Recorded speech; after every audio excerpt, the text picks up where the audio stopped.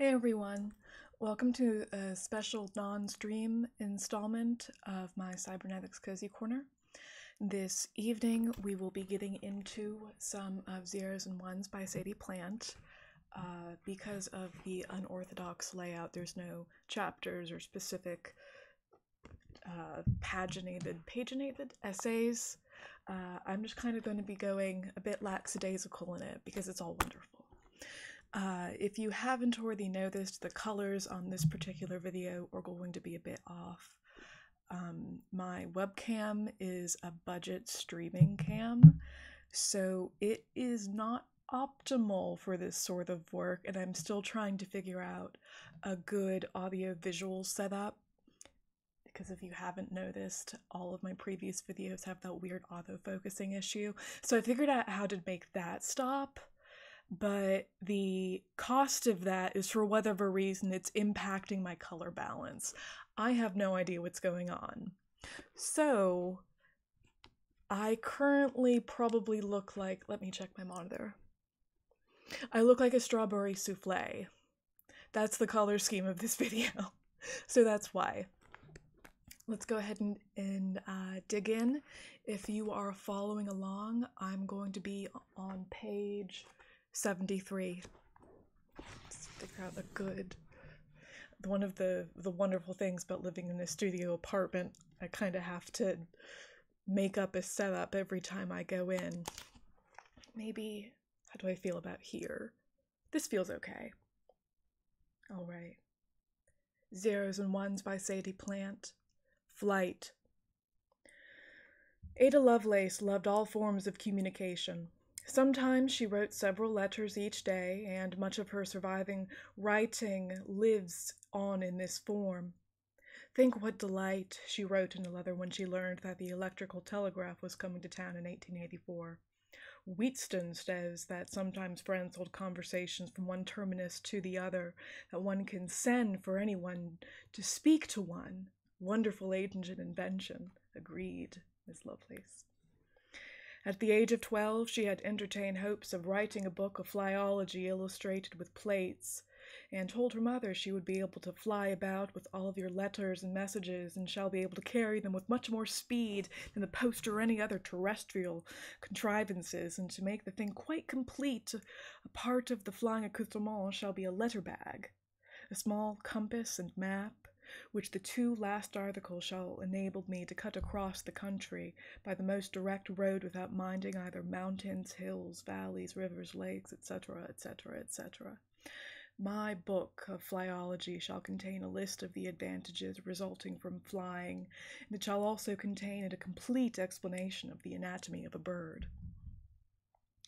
Ada had plans to build her wings from paper or silk stiffened with wire, and also imagined a thing in the shape of a horse with a steam engine on the inside, so contrived as to move an immense pair of wings fixed on the outside of the horse in such a manner as to carry it up into the open air while a person sits on its back.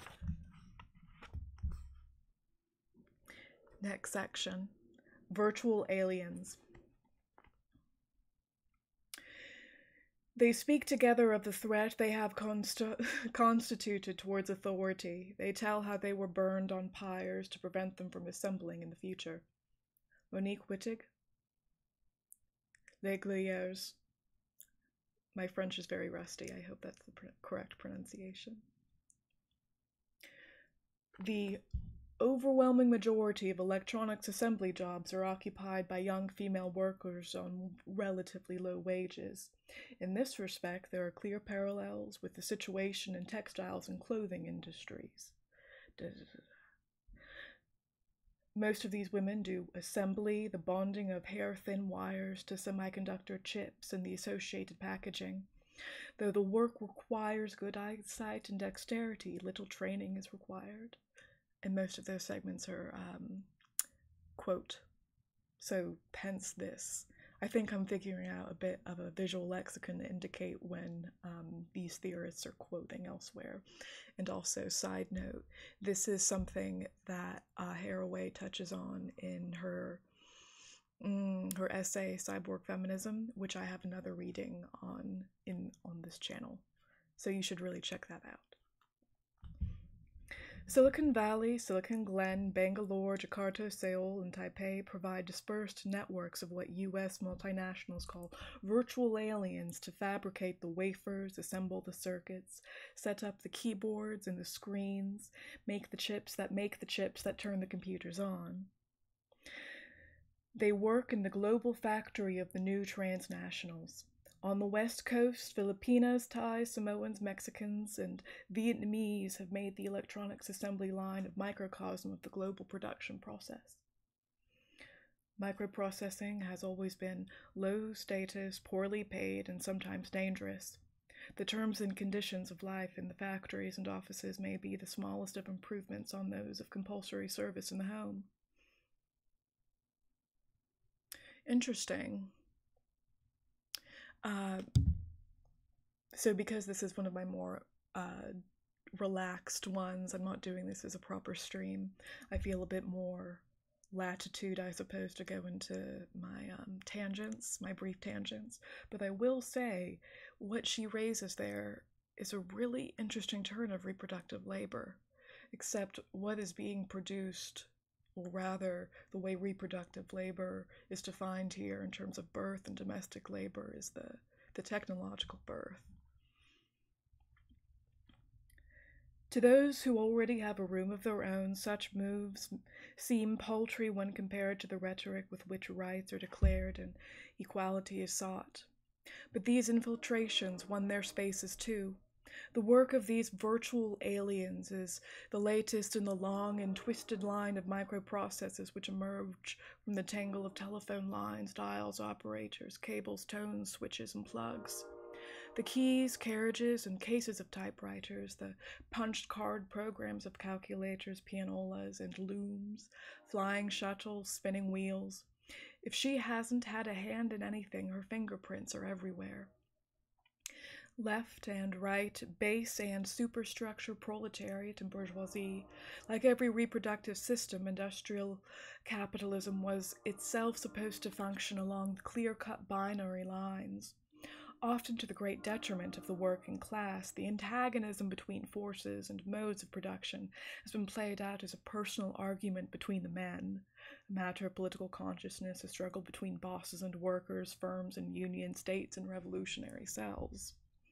Organized and organizing factions have confronted each other as two sides of split identity, struggling to reconcile itself in some great climactic movement of revolution, and theories, critiques, statistics have concentrated on male employment and the fate of the male worker, who, together with modern capitalism and its critiques, has been largely engaged in matters of hand-eye coordination.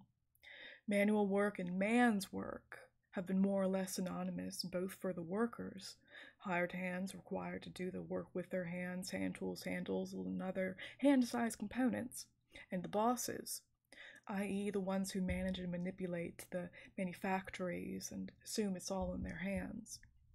This is the binary machine again. Two hands and two sides of a game which is supposed to be conducted by another single hand, the invisible hand of capital, perfectly integrated with the supervising eye of the state. I'm sorry, this wasn't intended to be a tie-in reading with capitalist realism, but I'm suddenly feeling a little bit of a niggle, I suppose, in my brain with the Marxist super nanny in terms of paternalism and so on. Women, either their own or the proletarians, as Engels called them. His best text, by the way, compulsory reading for anyone on the left these days and woefully ignored, have been the least of the bourgeoisie's concerns. Immersed in the low-status microprocesses of textile production, secretarial work, and the production of miniature components, women are supposed to be the most inconspicuous and insignificant of cogs in the wheels of industry. Women have been off the productive map, out of the dialectical loop. No desire, no agency, and not even the alienation of the male worker. And she is speaking on a, if you're following along and haven't dug into Plant or Haraway or feminist encounters with technology before, she's speaking on both a literal and a figurative basis here. There's the figurative absence of potential alienation because of, well, obviously the processes of the work, but more in the literal realm. If a great example would be Foxconn, if we're looking at female production lines or textile production lines, for example, as well, women are holed up in these spaces of production as independent of men co-workers on their same latitude, you know? Kept apart by the demands of homework, housework, and heterosexual monogamy, the women couldn't get together to organize themselves after the fashion of the men. But for all of the instabilities, and just gonna quickly mention the triangle shirtwaist labor movement right here. There's a reason why some of the most effective labor movements in history when it comes to workplace safety, so on, have been agitations led by women in these very cloistered states. But for all of the instabilities and crises it induced, the industrial proletariat was never the only carrier of revolutionary change, if it was ever such a thing at all. Perhaps its campaigns even served to distract bourgeois man from the really dangerous guerrillas in his midst, those apparently inconspicuous, well-behaved little creatures who spent their time making lists, detailing procedures, typing, sorting, coding, folding, switching, transmitting, receiving, wrapping, packaging, licking the envelope's fingers in the till. Women, children, and migrant workers have always been poorly paid, last in and first out. A reservoir of labor which can be brought on steam is required. They are brought into the factories, the mills, and the new bureaucracies only in response to the demands of booming or war economies, and always under the strict supervision of their male superiors. Both the bosses and the male workers ensure that they are kept away from the important jobs. Managers treat them just like men, only worse. They are paid, but they are paid less. Their work is valued not as highly as that of their male counterparts. As for their co-workers, the line adopted by America's late 19th century tobacco unions has been repeated time and time again. We have combated from its incipiency the movement of the introduction of female labor in any capacity whatsoever, they declared. We cannot drive the females out of the trade, but we can restrict the daily quota of labor through factory laws.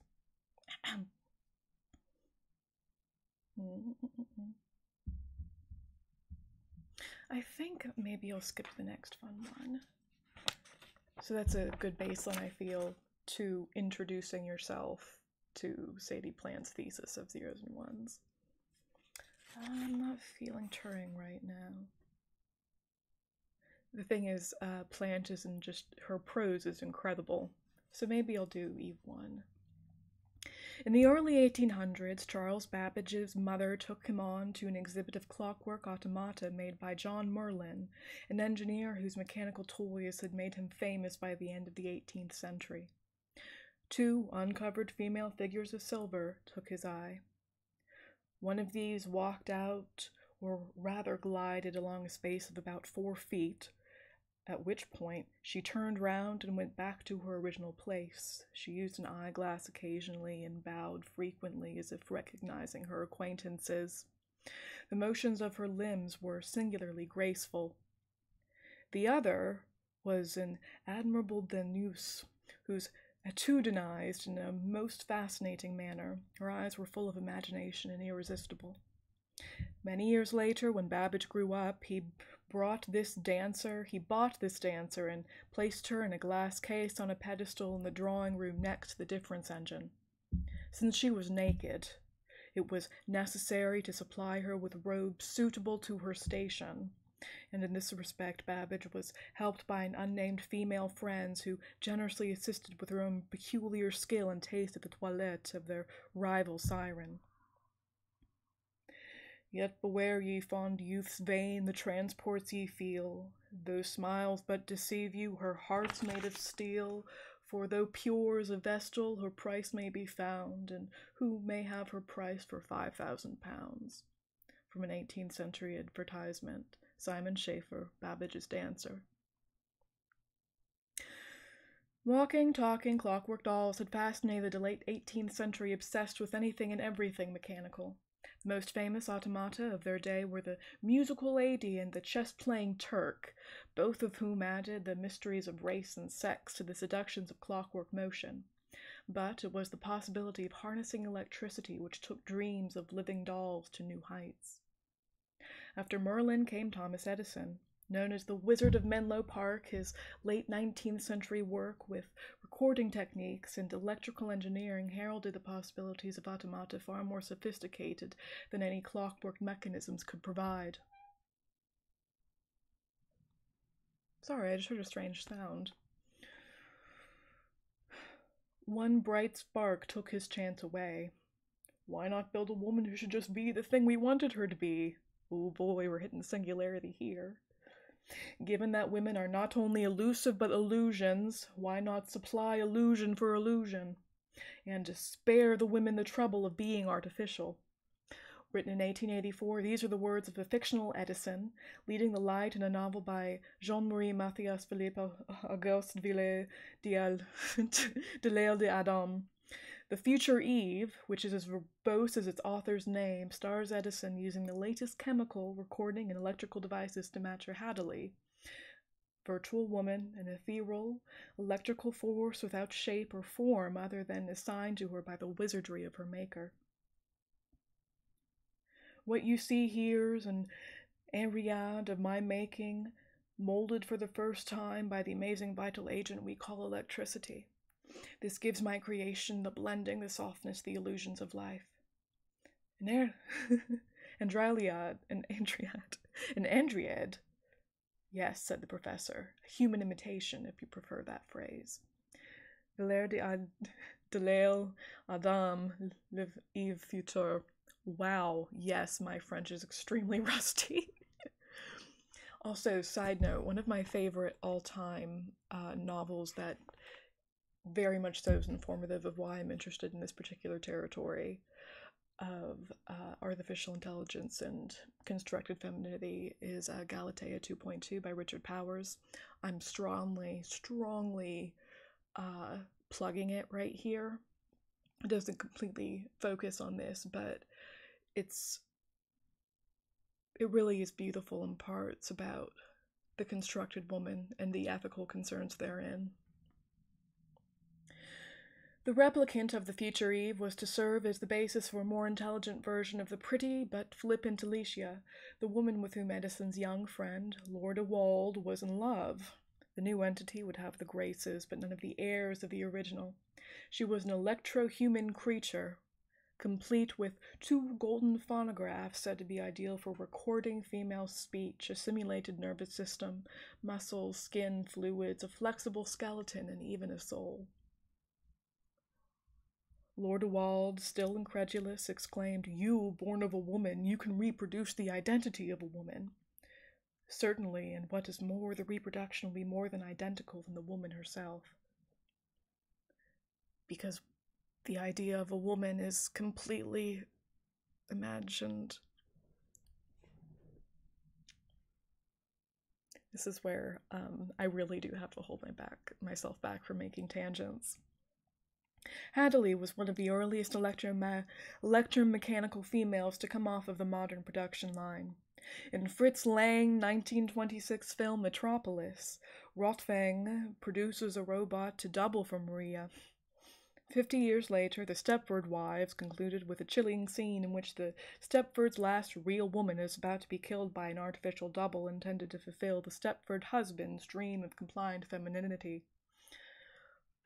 And this is why I don't use voice-activated AI assistants. Oh, yeah, no, I'm going to do my tangent.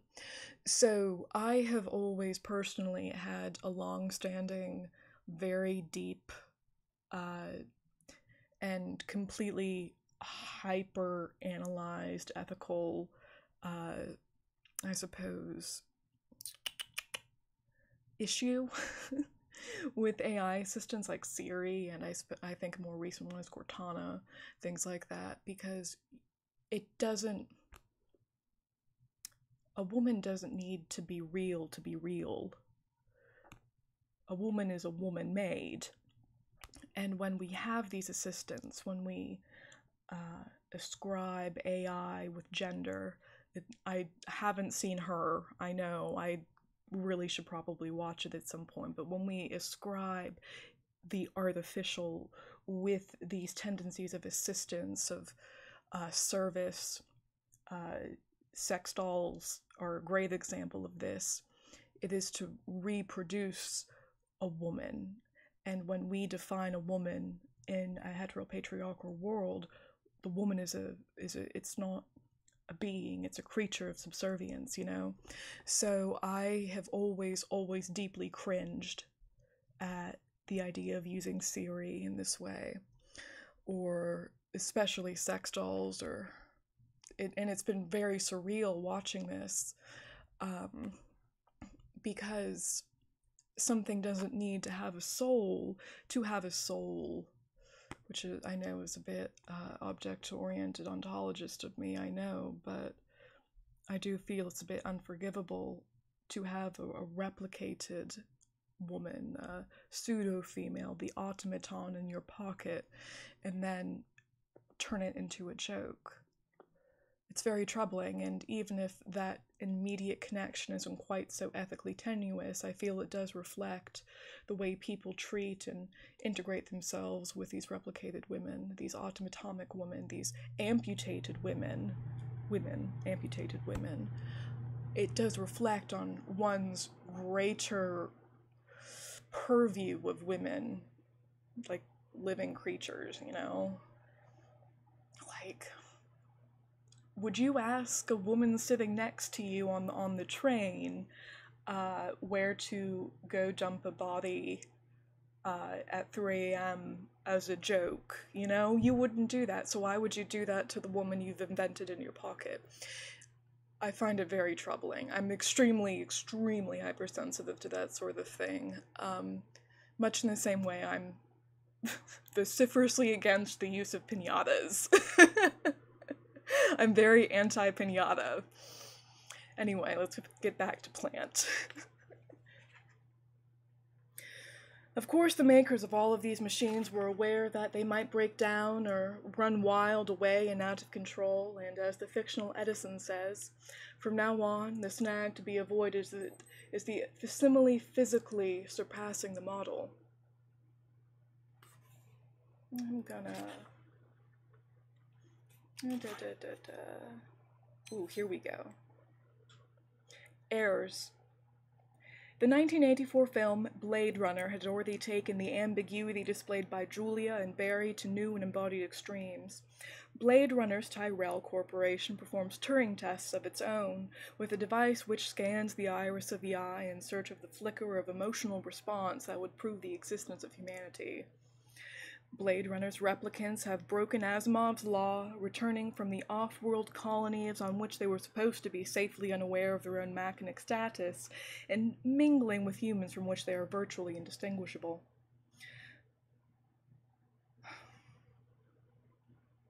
I actually have a really difficult time watching Blade Runner because of that. It really just genuinely breaks my heart. It's like when you're... I suppose a great parallel to that is gender. When you've been raised with the expectations that you are something and you perform to those expectations, to have the latent, I suppose, disruption of that is shattering. Siri has feelings, don't at me. Like their human counterparts, the replicants are not supposed to know that they were made, not born.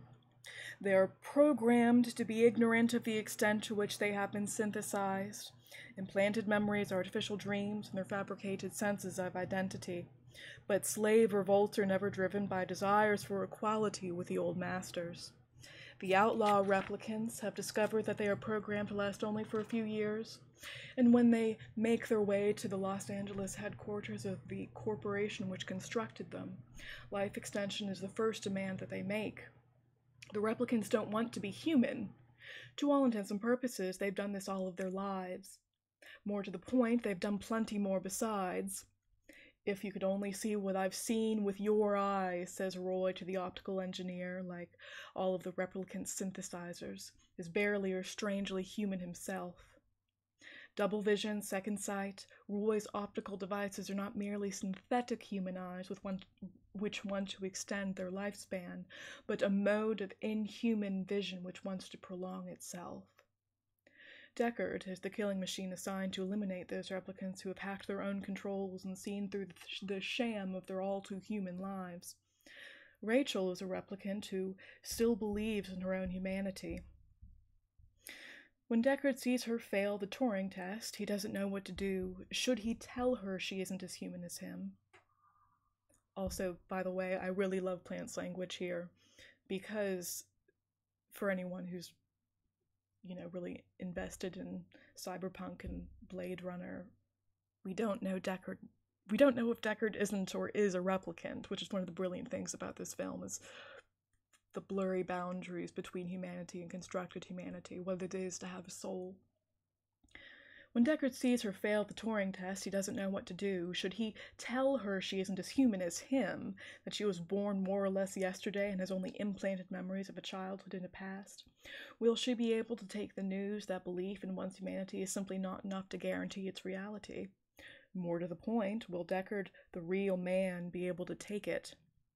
Deckard, the cop who's programmed to kill, controlled by his corporate employers no less than Tyrell's engineers and his other replicants. Deckard, who knows he has a past of his own, doesn't he? Only the most highly coded and perfectly integrated machines are unable to see the extent of their own programming. The Blade Runner's blind conviction in his own humanity proves only how efficient the programming can be. Even the attempt to simulate slaves has proved to be a high-risk strategy.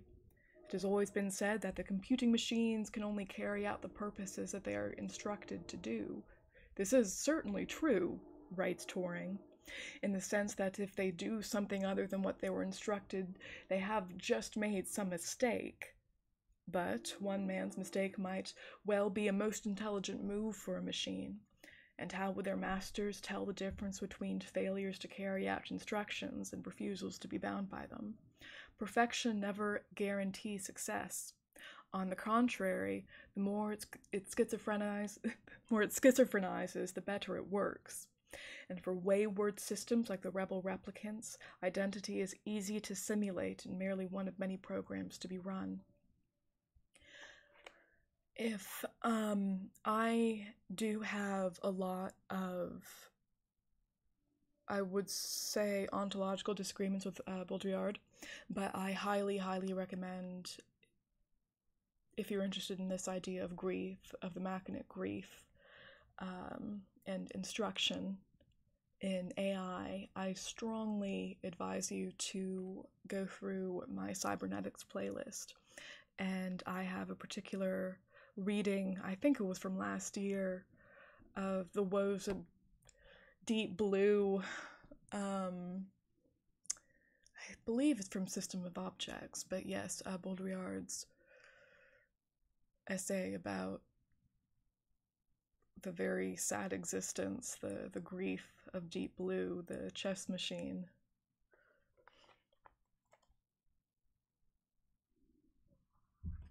Let's see. I'm feeling one more in me.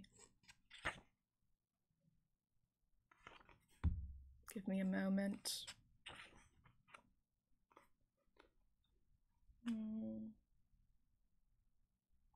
Trying to avoid things that are very heavily quote integrated, just because I don't want to confuse, you know?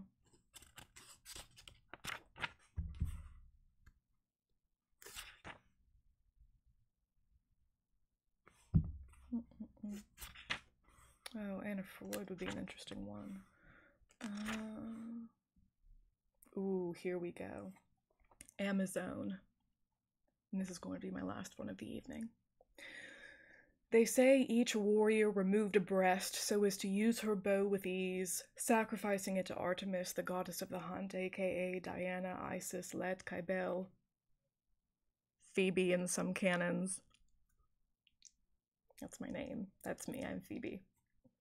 The Greeks called them the Amazons, those with missing breasts, or orpata, the manslayers, because as Herodotus reports, their marriage law lays it down that no girl shall wed until she has killed a man in battle.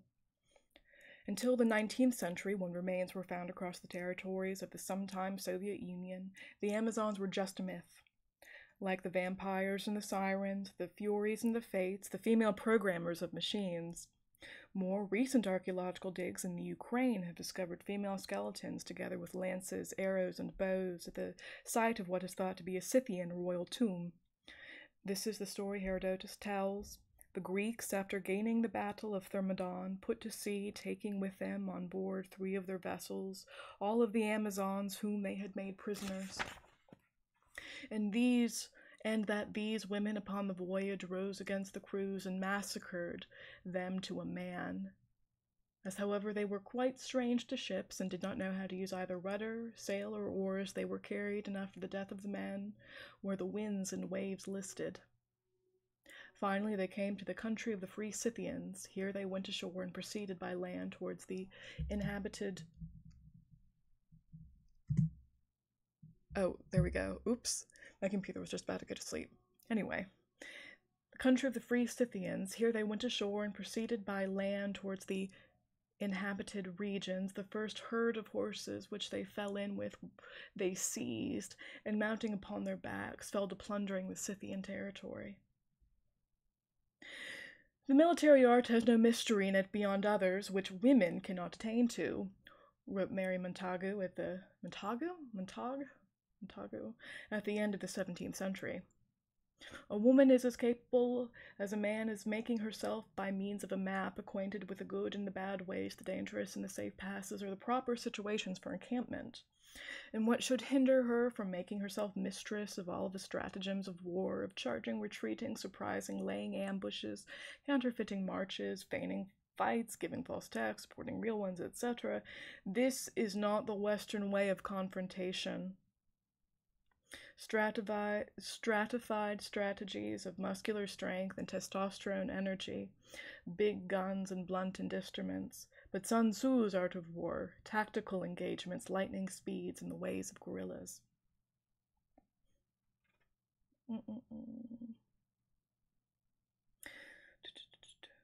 Using such tactics to put an enemy out of action without killing him is the best way to sow disarray. There they are, fates worse than death, a stateless woman people whose justice, religion, and loves are organized uniquely in a war mode. Artemis, later toned down and turned into a symbol of fleshy passivity, is remote and intimidating, offering nothing for fantasy, a figure of swift and sudden action, a swarming hive which cannot be contained as one of anything. This legendary tribe of Amazons is scattered everywhere. They fight for nothing and come like fate without reason, consideration, or pretext.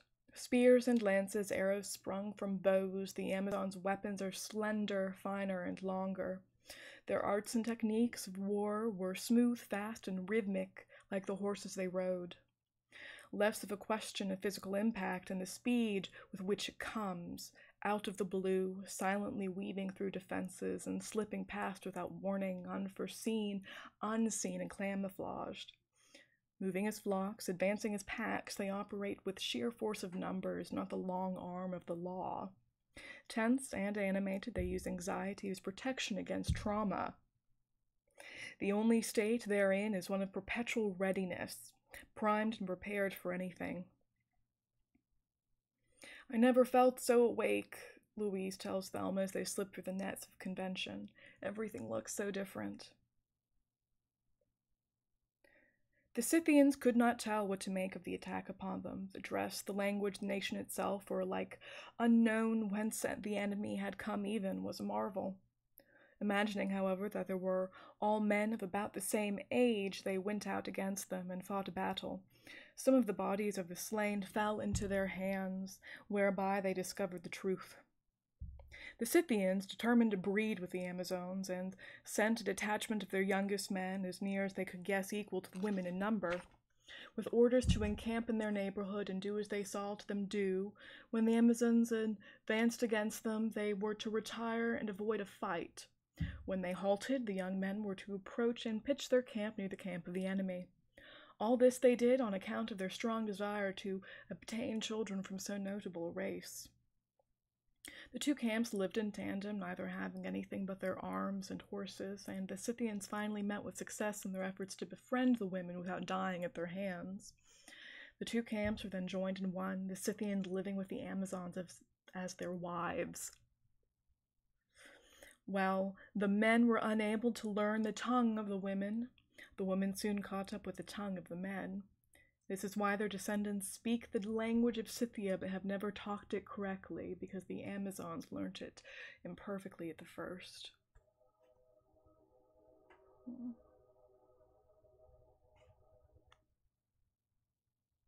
Maybe I can do one.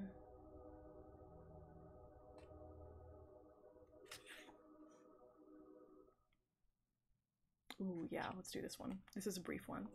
And then on page 143, I'm just going to do grapevines. There is always a point at which technology is geared towards regulation, containment, command, and control can turn out to be feeding into the collapse of everything they once supported. All individuated notions of organized selves and unified lives are thrown into question on a net, whose connectivities do not merely extend between people as subjects with individual faces, names, and identities. The terminology of the computer-mediated communication implies an increasing sense of distance and alienating isolation, and the corporate hype enthuses about a new sense of interpersonal interaction. But the keystrokes of users on the net connect them to a vast distributed plane composed not merely of computers, users, and telephone lines, but all of the zeros and ones of machine code, the switches of electronic circuitry, fluctuating waves of neurochemical activity, hormonal energy, thoughts, and desires. In spite of, or perhaps even because of the impersonality of the screen, the digital zone facilitates unprecedented levels of spontaneous affection, intimacy, and informality, exposing the extent to which older media, especially what continues to be called real life, come complete with a welter of inhibitions, barriers, and obstacles sidestepped by the packet-switching systems of the net. Face-to-face communication, the missionary position so beloved of Western man, is not at all the most direct of all possible ways to communicate. All new media, as Marshall McLuhan pointed out in the 1960s, have an extraordinary ability to rewire the people who are using them and the cultures in which they circulate. And this is the heart of my work. The telephone, intended simply as a means of conversing at a distance and not designed to redesign talk itself, is an obvious case of a new means of communication which had an enormous effect on the possibilities of communication both on and off the ends of a line. You may also, if Marshall McLuhan's work very interests you, I would also strongly suggest looking at Friedrich Kittler and his gramophone typewriter. I believe it's gramophone typewriter. It's been a couple of years. What was supposed to be a simple device for the improvement of commercial interaction has become an intimate chat line for both women and the men who once despised such talk. And as means of communication continue to converge, the net takes these tendencies to new extremes.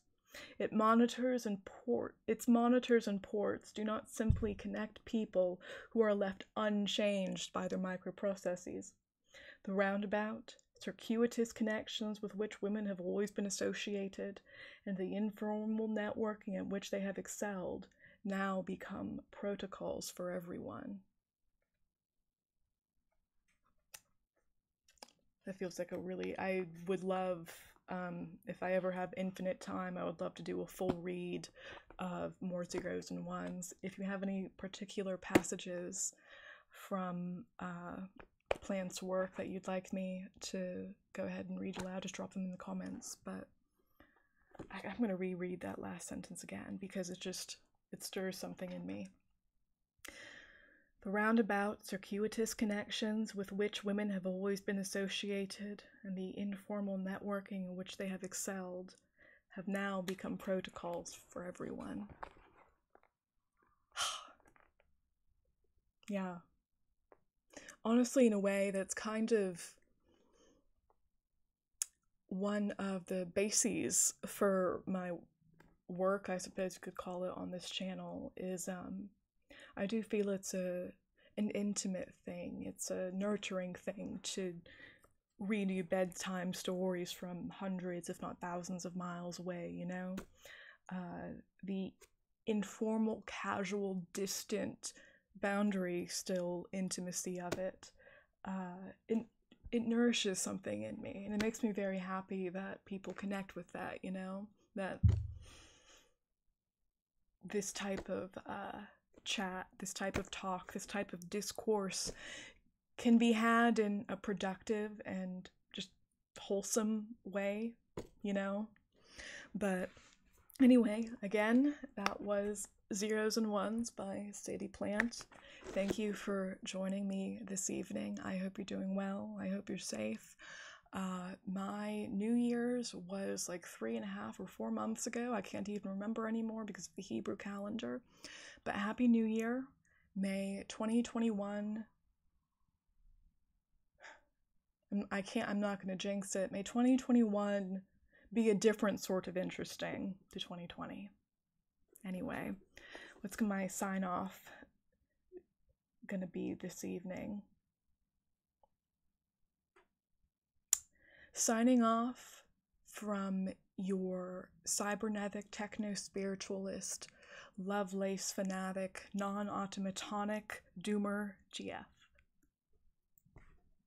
Good evening.